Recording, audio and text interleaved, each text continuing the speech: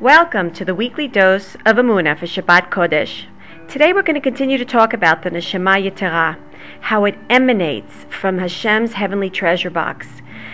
Hashem's heavenly treasure house is called Shabbat, and so too the Neshama Yeterah is called Shabbat. In Hashem's treasure house, sadness does not exist. Only joy and gladness live there.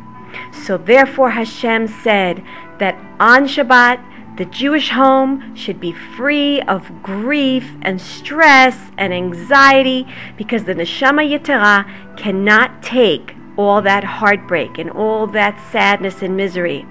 It becomes like all tied up in a gloomy person. So therefore, Chazal teach us to not talk about business affairs on Shabbat, because this hurts the Neshama Yeterah, which comes from the higher world, as the Or Chaim writes, where all of the mundane matters of this world simply don't exist. We have to create an environment in our homes that allows the Neshama Yeterah to really feel like it's welcomed and it's inside a home that makes it feel very comfortable.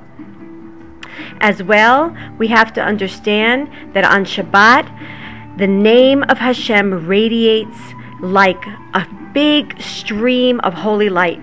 And that holy light goes deep into every Jewish soul.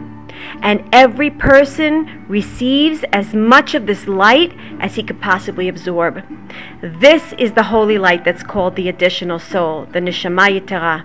It descends from the realm of tranquility, of absolute rest, where there's no labor, there's no anxiety, and therefore a person who works on Shabbat Kodesh, unfortunately, he breaks off from this additional soul. He breaks off from that additional soul that is tied into total tranquility. And that's why his punishment is karet, a spiritual severance, whereby his soul is cut off from its root in Shemayim. But yet, when a person honors and he takes delight in Shabbat, and he davens and he learns and refrains from doing all the things that go against the spirit of Shabbat, he heightens, he illuminates the radiance of Shabbat. He himself created that holiness for Shabbat. As the Navi Micha says, "But as for me, I was filled with the strength by the Spirit of Hashem." So taking delight of Shabbat Kodesh, taking delight in being there with HaKadosh Baruch Hu, is truly a delight of the soul. Every Jew receives a Neshama Yeterah on Shabbat, and the energy of that Neshama depends on the good deeds that we performed the previous week. The more we increase in delight on Shabbat, the greater it is that we get the Neshama Yeterah. And the more time a person adds to Shabbat, starting it early on Friday afternoon and ending it later on Motzei Shabbat, the greater will be his Neshama Yeterah.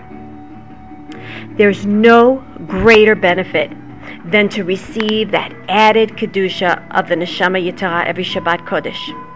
It raises the intensity of Kedusha through the Neshama Yeterah. In other words, we get raised the amount of Kedusha that envelops us throughout the entire Shabbat. And Hashem says that Neshama Yeterah, that contains, just as our regular Neshama, it contains an added particle of HaKadosh Baruch Hu. And the Midrash says that the joy of Shabbat gives that person, every Jewish person, a special glow. The Neshama Yeterah increases the radiance to even a higher degree than what he has throughout the work week. And so Be'ezrat Hashem, this Shabbat Kodesh will envelop ourselves with that glow. We'll feel that extra spiritual sensitivity, and we'll realize what a benefit we have received from Hashem's special treasure house, the Neshama Yeterah. Have a wonderful Shabbat.